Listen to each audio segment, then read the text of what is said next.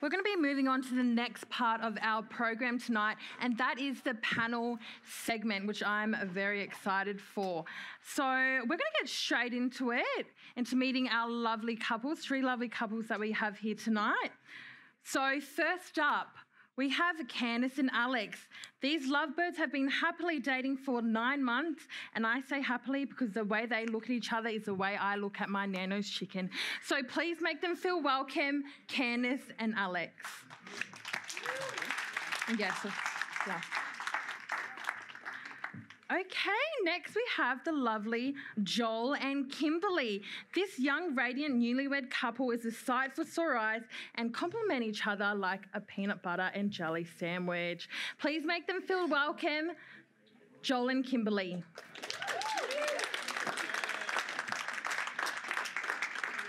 Awesome.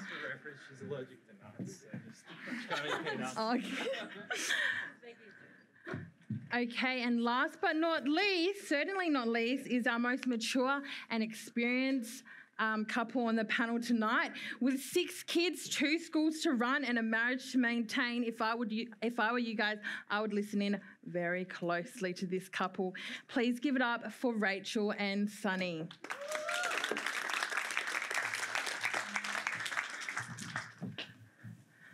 Okay, so thank you guys for being here. First of all, I would just like to say it's not easy to come up here and be able to put your relationship in a bit of a vulnerable state. So we appreciate you guys being up here tonight. So we're going to before we get straight into the questions, we want to know just a little bit more about you guys. So I'm going to give you all an opportunity to just, in a couple of sentences, say a little bit about yourself. So first of all, how long have you guys been in your relationship for? Second of all, how did you meet? I know we all love a good how did you meet story. And lastly, one word you would use to describe your relationship. So is it fun? Is it adventurous? Is it sassy? So let's start down the end with Sunny and Rachel. So I'm fortunate enough to know these guys as family friends outside of this, and I know them as a Christian couple. They're such a good example to everyone that they surround themselves with. So I'm very excited to hear what you guys have to say. So you guys can kick it off for us. So firstly, how long have you been in your relationship? How did you meet? And one word you would use to describe your relationship. Good evening, everyone. Yeah, we've been married for 18 years. 19 years. Happily married for 19 years. And what was the second? So how did you meet? How did we meet? Yeah, no, that was really exciting. We met at a youth rally. So it was a church organised event, so which is awesome because this is a church organised event tonight. Yeah. So you might be meeting your future spouse here. Ooh. So it's really exciting. I really like to promote church organised events, and so it was a youth rally. Well, we haven't got too much time, but it was the second time I ever went to church and I met him. Wow. Bonus. Okay, and your last question, one word you would use to describe your relationship. Well, that's a tough one. What do you think? Busy. Yeah. I tried to find another one, but busy does fit. Good one. Okay, so next we'll move on to Joel and Kimberly. So if I'm right, you guys got married last year. Yes, in November. How was that? Yeah, it was great. Stressful time, but it was great. Stressful time. Well, congratulations on tying the knot. Thank you. First question, how long have you guys been in a relation? Oh, maybe how long have you guys been married? So we've been together for 2.5 years, but married for 5 months. Awesome. Okay, and how did you meet? Well, yeah, work. So we both worked at Gilson College.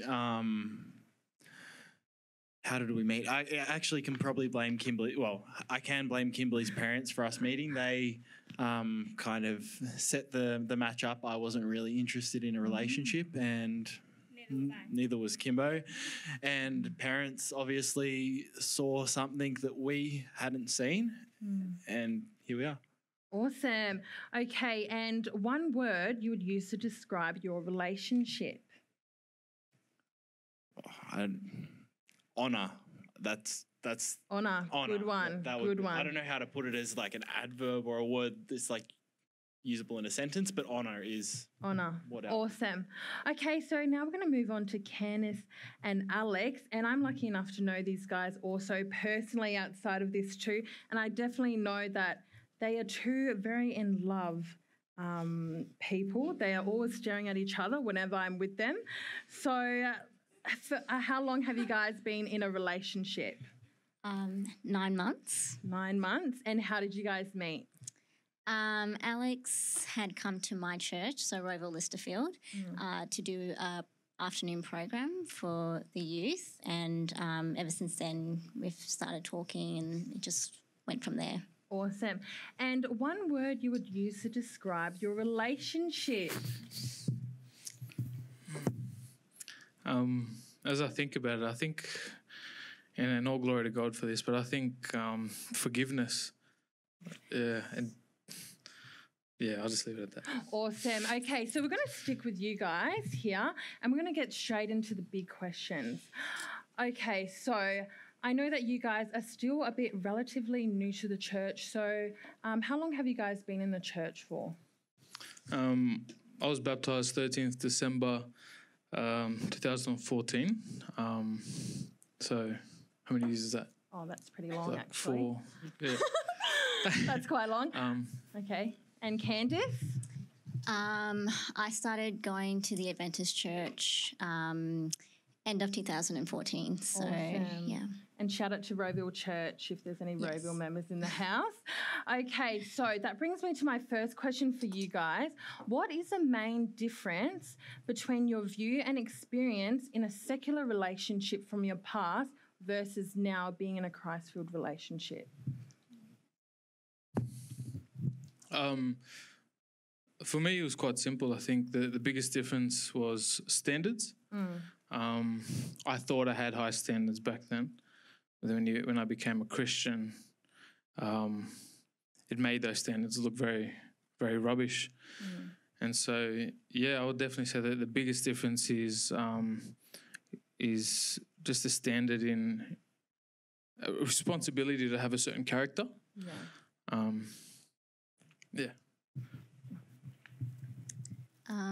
I would say, when a person has a relationship with God, there's accountability. So knowing that, having that awareness that they're always accountable to God, in how they carry themselves, their character, and the decisions they make, and how they treat other people. So I think accountability is a big one. Okay, awesome. Okay, so we all know the quote, "You are your environment." So the question I have for you guys is, how did your friends affect how you viewed your relationships now and back then in your past?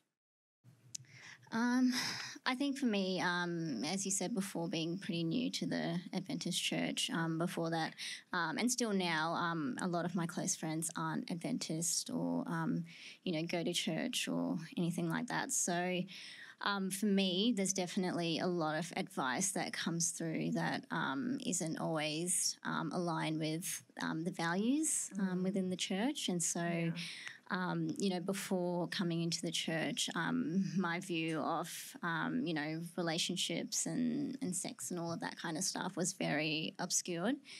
So, and even just being just so brainwashed by the media as well, and the TV shows I used to watch, and what I surrounded myself with, and music, and so definitely, after joining the Adventist church, that's definitely changed. And but yeah, being surrounded by like-minded people is a huge help in forming good relationships. That's very true. Yeah, and Alex?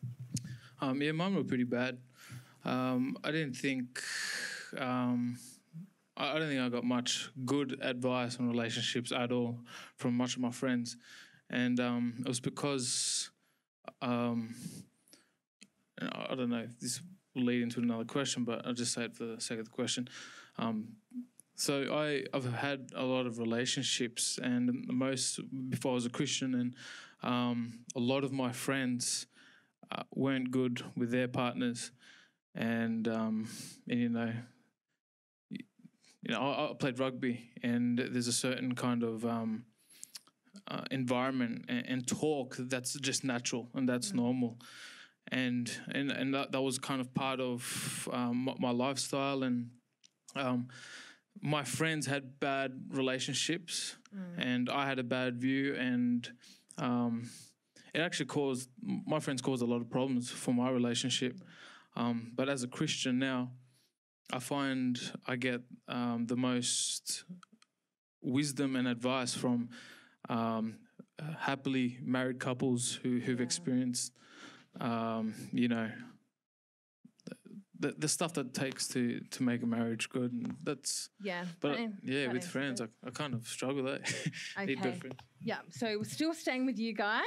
So my next question for you is, because I feel like Christian dating and secular dating is quite different, and I feel like in a Christian relationship there are boundaries that you need to set. So my question to you guys is, what boundaries have you both set in your own relationship?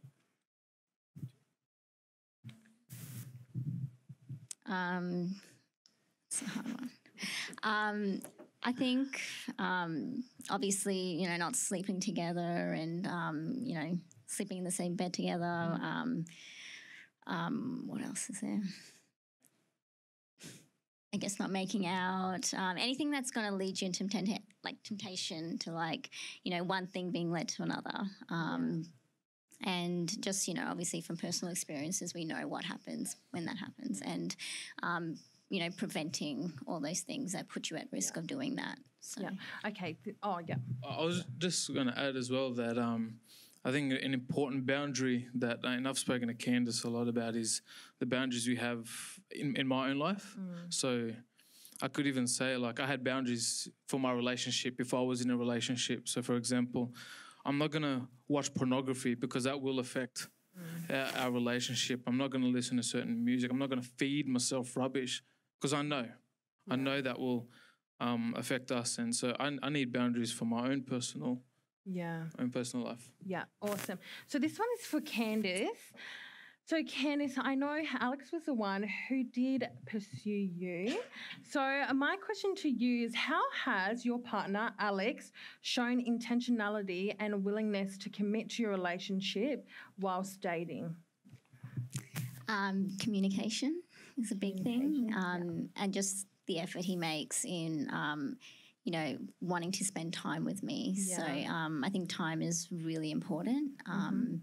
The time you give to someone, time's precious. Yeah. And when somebody makes time for you in their life, it says a lot about, how they think of you. And so, Alex, so pretty much from the time we met, there was only one day we didn't go where we didn't speak to each other. So ever since then, we've always been in contact. And so just definitely communication and, we're both really busy people. And so the fact that we make an effort to make time for each other, I think, is a really big one.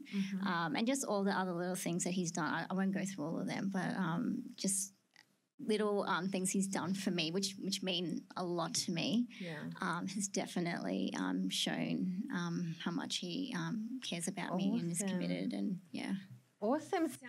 Sounds good. Okay, so we're going to move on to Joel and Kimberly. Now, because you guys are recently married, I've got this question in store for you. How did you know it was time that you guys were ready individually and as a couple to get married? So, Kimberly, did you wake up one day and say, honey, it's time to put a ring on it? Or how did it all happen? Well, first I just want to preface how Kimbo and I work. So just give a bit of backstory.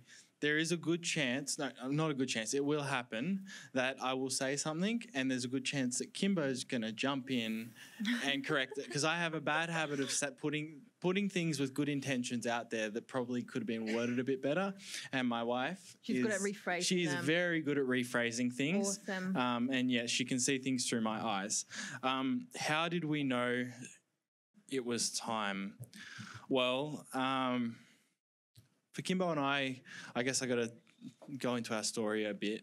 we weren't so good at setting boundaries early on in our relationship, and nearly 4 months into our relationship, we had slept together. We were basically starting to live together, and we weren't at a healthy place. When we came together, we had good intent. When we got together, Yeah. we had good intentions for what our relationship was going to be.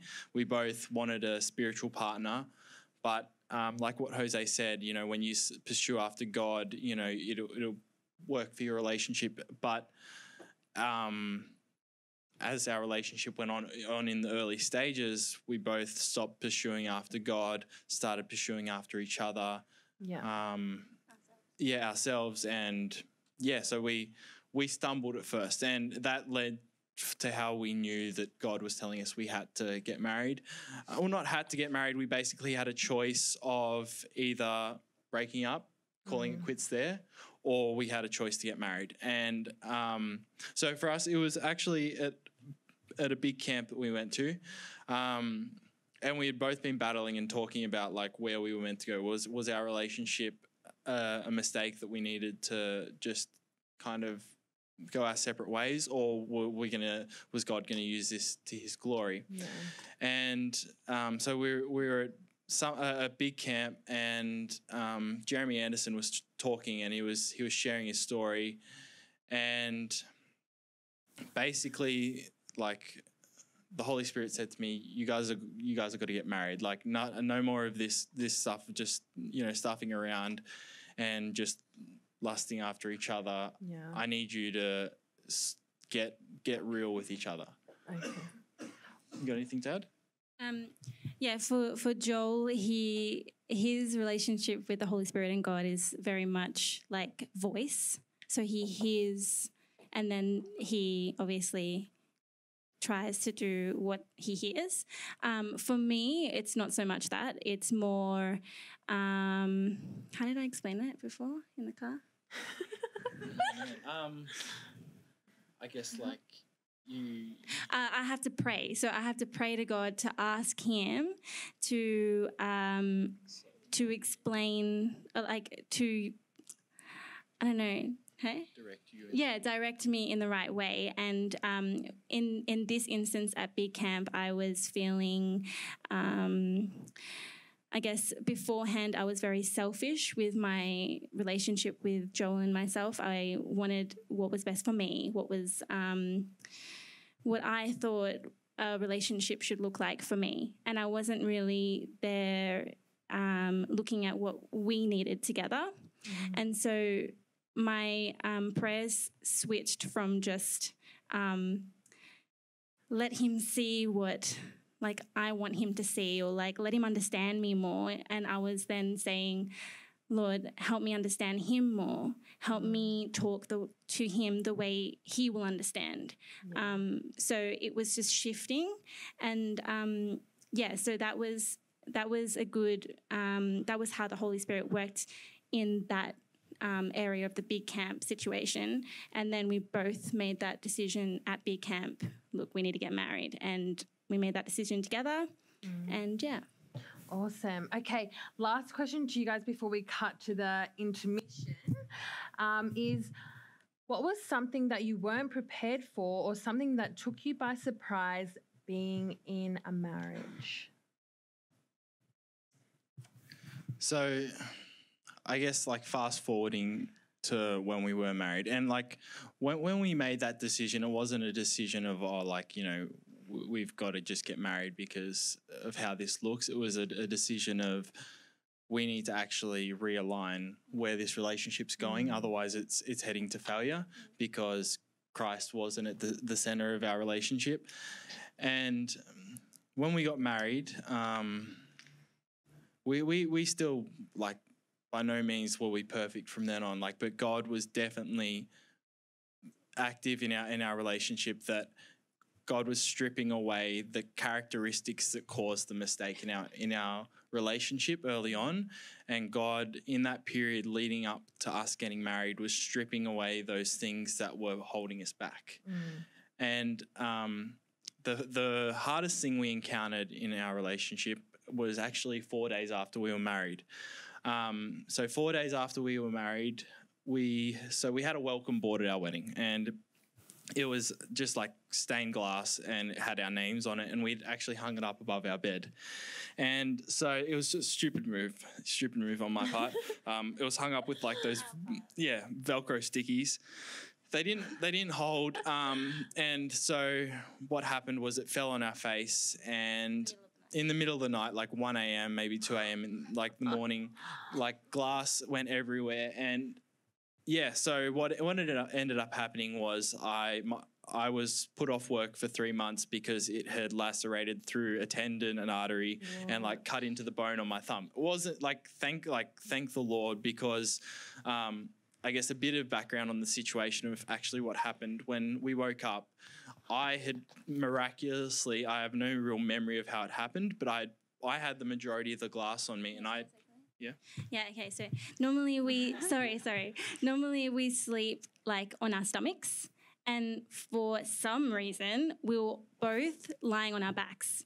So I really see that as God, because that never happens. We never sleep on our stomach. Yeah, and the reason why that's important was when Kimberly woke up, when I got to Kimberly, she didn't move an inch. She had probably 2 shards of glass like that in a triangle, like razor-sharp triangle, sitting right on her throat, like right there. Had she like leaned up like you would to get up out of bed, it would have like lacerated, like sliced her throat to bits. And like, so that was like the hardest thing. And the reason why that was the hardest thing we faced was in the past I had, I guess, been the main worker in the family. Like I'd kind of, I guess, provided for us too, because after we decided to get married and got engaged, we started having to save for a wedding. So we combined our bank accounts and stuff like that.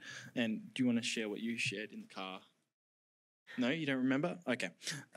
Do you remember? No, it's all right, I'll share. So I guess for us, the dynamics of our relationship have come in stages. And early on in our relationship, like my spiritual gift, I guess, and my just physical gift is service. And so for me, like doing housework, that sort of stuff is just, I love doing it. So I naturally tended towards doing those sorts of things. Like I happily would cook, happily clean, do washing, all those sorts of things, like I guess untraditional things for men in generations gone past. But yeah, like he was the housewife. Yeah, I'll speak. He was definitely the housewife, the wife in the relationship, and the husband in the relationship. As much as I was there for both of us, because he's so service orientated, he just draws to doing that, and I let him do that, because if I didn't, then obviously he wouldn't feel used. So to his full potential anyway. So it sounds selfish when I say it, but yes, he's a great man. Everyone needs a husband that that can do everything. I'm affirming you. Yeah, I know, but I like it. That's true. He doesn't. I'm going on a tangent. Okay, back to what we were talking about. So when he got injured, obviously he couldn't do those things anymore. We spoke to the surgeon. He said, you can't work, you can't drive, you can't do anything that you normally, like active stuff. So soccer was out of the picture. Everything that he would shower, he couldn't shower himself for 3 months. Okay, shower was a little bit less. Like he could shower himself after like how many? A month? Yeah. Yeah, he couldn't shower himself for a month. So, there was me. And I had a choice. I had a choice to either be negative about this and be like, what? Like, I have to do everything, and just have this, like, negative approach to this. But, I guess because we'd been trying to be strong in our faith and our relationships with God individually, it created me to have a positive approach to this. So instead of being like, oh, I have to work now full time and you get to stay home, it was more like, I'm working to provide for us, because like this situation we're in, I need to step up and be a wife and care for you. So like it would every morning get up, go to work, and then come back, and I have to shower him, and then like prepare dinner or clean the room, do exercises with him, take him to his appointments, drive him wherever he needs to go. And that's weird because I don't like driving. I get really bad anxiety, so it was a challenge for me, but a good challenge. But anyways, we slowly realised that our income wasn't enough to support us. So that was a challenge. That was probably the hardest challenge for us, to be on one wage and nearly always in negative every week and still pulling through.